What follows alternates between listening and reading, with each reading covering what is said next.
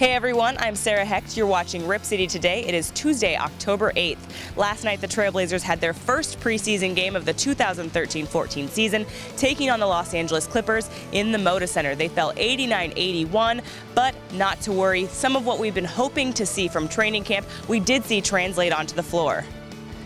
Defense is what we wanted to see out of Robin Lopez, and we saw that on the boards with 10 rebounds, though he said the first 5 minutes were interesting and he wants to be more physical. With head coach Terry Stotts wanting to use the three as a major offensive weapon, Nicola Batum came through, hitting 2 of his 3 from distance and a team-high 12 points. But it wasn't just the vets who impressed. The surprise of the night was Alan Crabb, who made his presence known with a massive putback slam, and he said that got him into the game and made him feel a lot more comfortable, putting up a nice line. The Trailblazers are back on the practice court today to continue shaking off that preseason rust before they hit the court again tomorrow night. I'm Sarah Hecht. You're watching Rip City Today.